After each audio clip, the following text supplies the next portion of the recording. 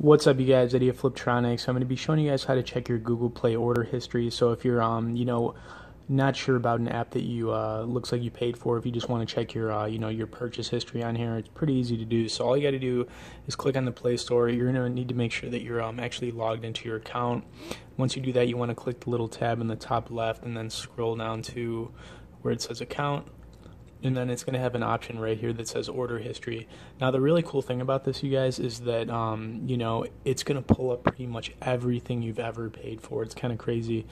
You can just keep scrolling down, and it's going to have a date next to each purchase, whether it's free. You can see there's some free ones in here, and then you've got some paid ones in here. But I'm just going to keep scrolling down because it's kind of crazy. I have so many apps that I've downloaded over the last few years on here, so it's going to pretty much pull everything up.